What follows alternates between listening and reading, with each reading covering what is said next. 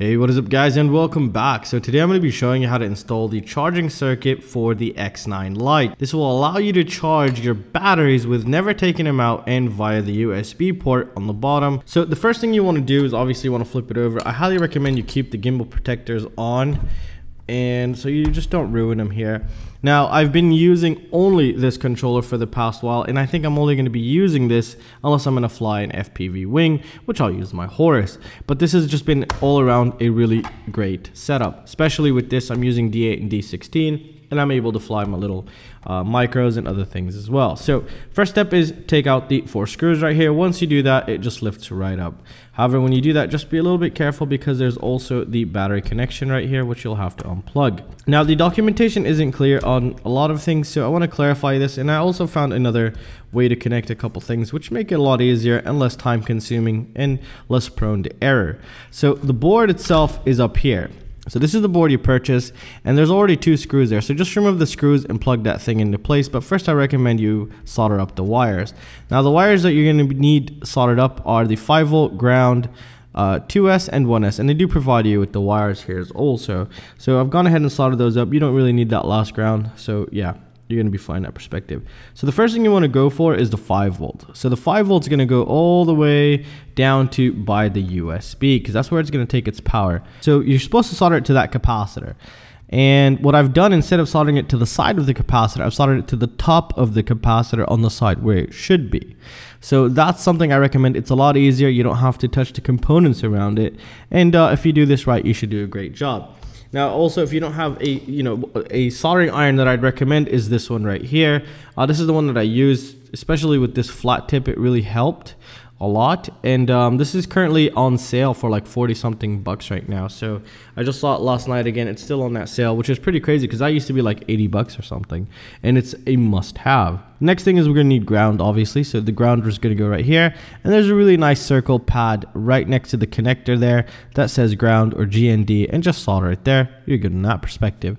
The next thing you need to solder is the 2S line. Now the 2S line, they're saying it needs to be connected to this pin. Now there's a couple ways to do this. One is take out the board and solder it to the other side, which is not really practical and very time consuming and just annoying. So I've gone ahead and found another place where you can do that. So there's 2 places where you can do that. You can do it right on top of this resistor right here. It's really easy. You can consider it like a pad and then just solder it right on top of it. Also, what you can do is take this wire here, the red wire, cut it up, and then you'll have obviously 2 wires left, and then just connect it with that yellow one, all 3 wires together. But it's not really a clean solution. I didn't want to do that, but you can do that if you wanted to, if it's a lot easier than soldering to this. So once that's done, then we need to also do the 1S part. So the 1S pad here is very important because this will monitor the battery and make sure, one battery is not 5-volt and the other one's 3-volt, because that could be very dangerous. It could catch on fire. So there is monitoring for the cells, which is really great and something you want to see and is a must-have. What you want to do here is take a wire, and then you're gonna have to place it in between the 2 batteries. So, but the best way I found to do this is to strip a pretty long piece of wire, just about that big right here. Obviously you wanna just twist it up. And then I just got myself a screwdriver, and a smaller one than this one, and then just wrapped it around like this, just made a nice little circle here, and then pushed it together and just added solder to that to make it into a blob. And then I ran it right in the middle right here, which I'll show you how I did. So let me show you how this sits right now. So if we pop this open, so you can kind of see it right now. It's just sticking right there. It's the same concept, just like this, but with solder to make it pretty stiff. And it's just right in the middle right there. It's enough, it's out enough where I can move it back and forth if I needed to, just to align it perfect. But like this, it's doing really great. And there's 2 tiny holes like these, which I used a zip tie to hold that wire into place right here, and that's not going to go anywhere. And that's going to be, because you're not going to be putting this, you're not going to be taking out the batteries in and out if it's charging, so you're going to be good in that perspective. And just to put it back is very simple. You put these in, you allow this to stand up, and that's because I squished it right now. You want to hold the battery because there's a spring right there, and then you want to get the other battery and then push it back, and then as you can tell, it's sitting right in the middle, and then just squish it. And that's it. That's into place here. Once that's done, plug everything up, and you should be good to go. Now, I'm just going to show you the notifications here while you're charging. However, the only thing that's kind of annoying is when you plug it in, You see the status right there. I don't understand the status just yet because I haven't used it enough, so I guess it's charging right now. But you need to take something into consideration, which is you're not going to be able to see that, so you don't know when it's fully charged.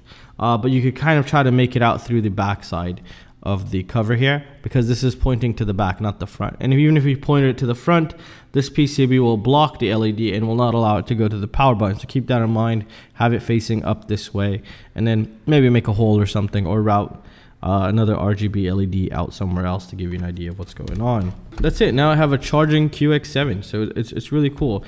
And obviously with these, once the USB is connected, you can't power them on, so keep that in mind.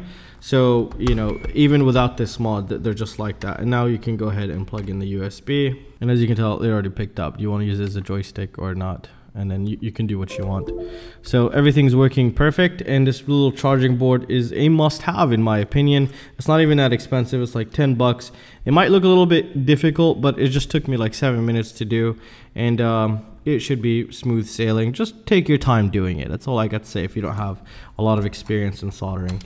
And well, that's it guys. I'll have everything linked down below. Go ahead and check them out. Also, I have a coupon for this to get like $3 off or something. It's already on sale, but you even get more pricing off. It's a must-have. I mean, I have this around me all the time, and a lot of people would agree with me. And well, that's it guys. I really hope you guys enjoyed the video, and I'll see you in the next one. Peace out.